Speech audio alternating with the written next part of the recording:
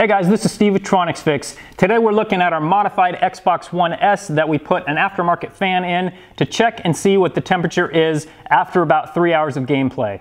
Now there are a couple things to keep in mind before we talk about the results of our test today.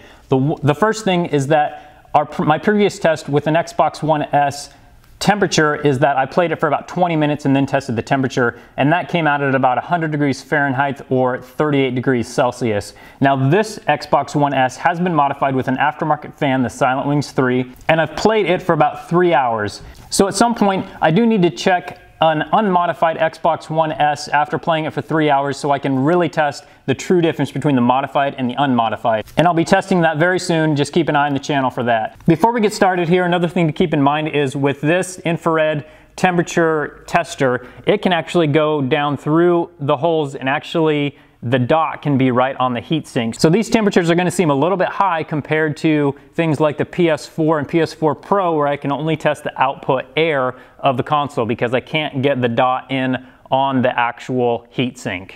So with that being said, let's go ahead and check the temperature on this. So highest temperature reading is 66 Celsius, which is 150 degrees Fahrenheit. Now as I said, that does seem high, but that is also partially because I can actually get the dot right on the heatsink. So what I'm going to do next is I'm going to try and test just the output air above the heatsink itself.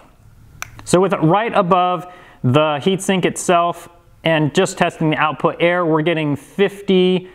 The highest temperature was 55 degrees Celsius or 131 degrees Fahrenheit. And just as a comparison, the PS4 Slim after 5 hours of gaming was 55 degrees Celsius and the PS4 Pro was 56 degrees Celsius. So this modification with this fan actually seems to bring it about in line with the PS4 Pro and the PS4 Slim. So it doesn't seem to run as cool as the original fan on the Xbox One S, but it does seem to run cool enough to not cause any problems. So the next thing we're going to check is the decibel level. Now previously on the Xbox One S, on this one, when I first tested it without the modification, it came right in at 40 decibels. So let's check and see how loud it is now.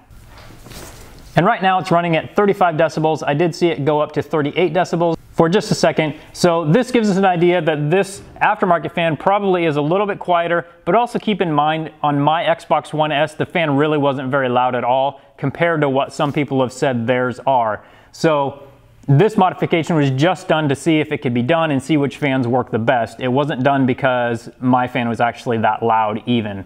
So the modification does seem to have made the fan quieter, but it also has made it run hotter than the original fan on the Xbox One S, which actually makes sense because the original fans are made just for this and they're actually very efficient and they seem to cool this thing really, really well. So unfortunately, there's not really a good option to make it quieter and cool better. You have to give up a little bit of that cooling in order to get a quieter fan on this console. Thanks again for watching, have a great day, and leave any questions or comments in the comments section.